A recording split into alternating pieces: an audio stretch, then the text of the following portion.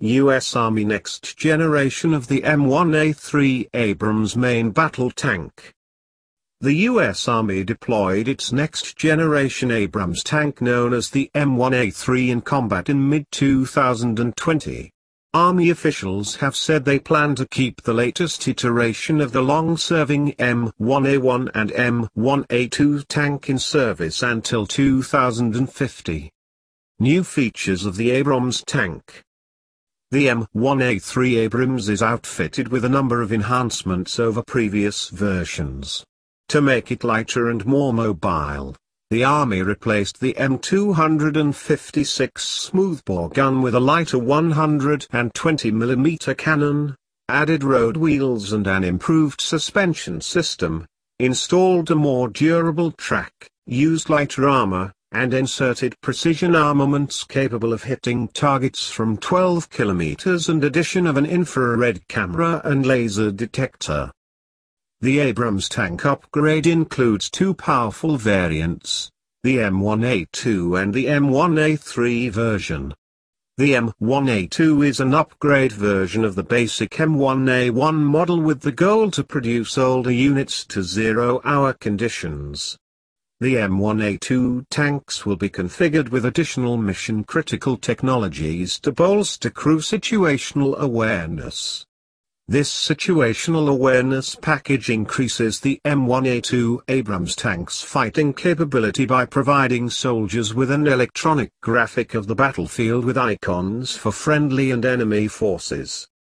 These upgrades enhanced the Abrams design features and make the tank more effective in armored ground warfare and urban environments.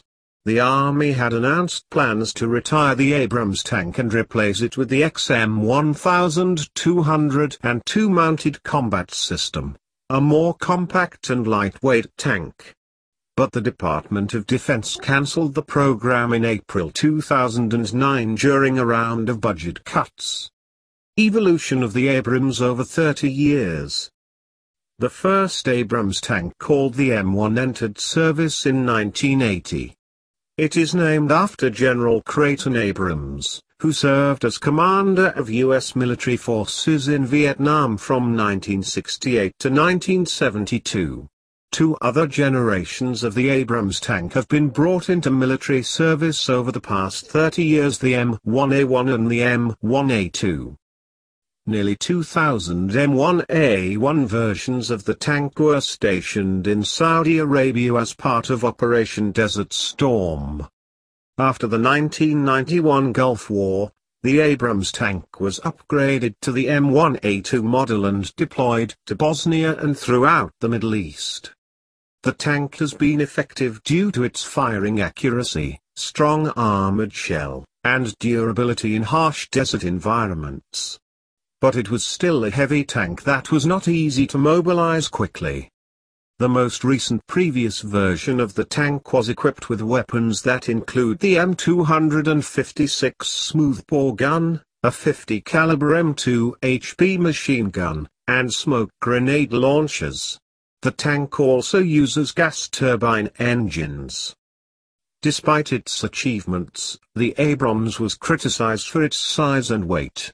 At almost 70 tons, the tank proved difficult to transport by air into foreign combat zones. It was incapable of crossing most bridges.